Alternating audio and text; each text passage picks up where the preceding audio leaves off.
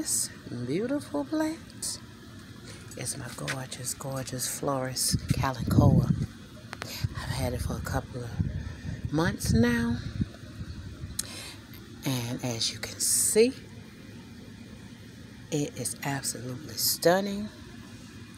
But when I first got it, it was just a piece clipping from my mother's flower that she had. So I really didn't know much about this plant, so I decided I needed a piece of this so I can figure out how to grow my own. And as you can see, it seemed to be doing quite well. When I first got it, it was just a little old piece. But as I went along, I fed it, I watered it, and I nurtured it until what you see it is right now. And I'm hoping that it will burst out of its shells and fill this whole entire pot. And I'm also hoping that it has flowers to come, because I'm not sure. But as you can see, if you look closely, there's a burgundy tint on the leaves. So maybe that's a sign that it's going to be a flower somewhere. I'm hoping it is anyway. I don't know what the color will be, but I'm pretty sure it will be beautiful. And as I say always, it is absolutely gorgeous. Just gorgeous. And I'm going to try my best to continue to keep this going on strong and trying to fill the pot up with it so that it'll be big and beautiful. So I have to change the pot to another one that's how big I want it to be. And like I say, I don't know very much about this plant, but I am trying to figure it out, and I'll just go along and do as I'm doing now and pray that it's okay.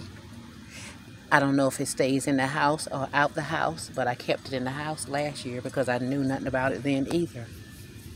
I kept it inside so it survived to a certain point, and then when spring came, I brought it outside and I started to growing back to where it's supposed to go.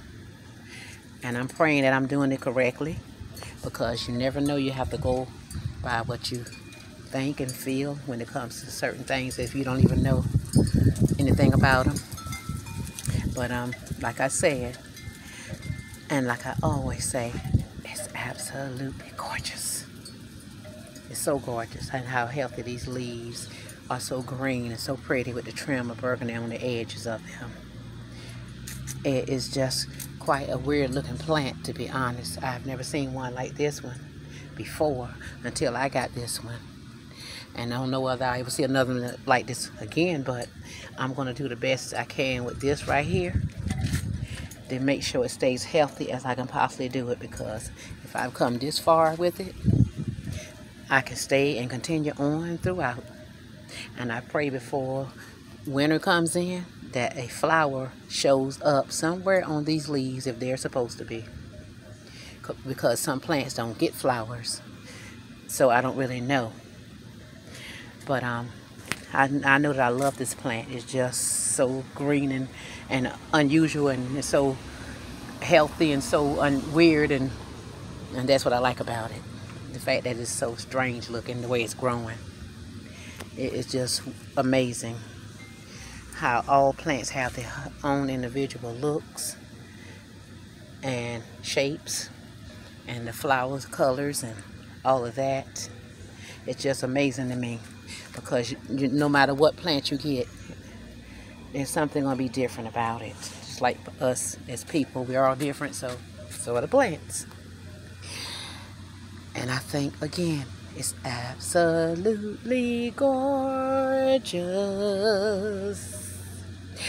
Well, that's all for now. Bye.